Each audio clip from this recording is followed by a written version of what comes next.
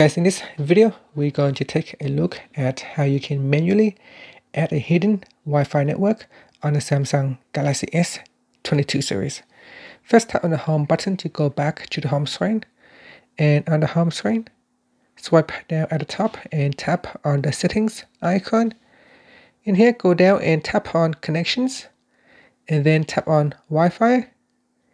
Next, tap on add network, and in here, add in your hidden Wi-Fi network,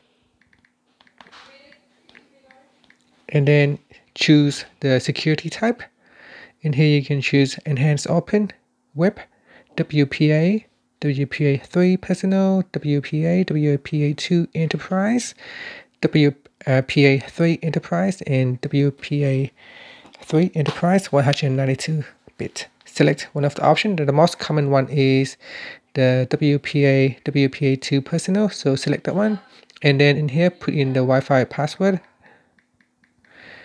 and then you can tap on the View More button to go down here and set your IP settings, proxy, hidden networks, and the MAC address type, and then tap on Saved.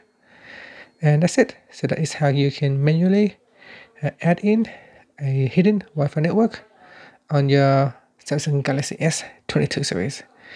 Now, if I tap on the option button here and tap on Advanced, and then tap on Manage Networks, you can see in here it is hidden and safe. We can always go in here and connect or modify it or forget the network.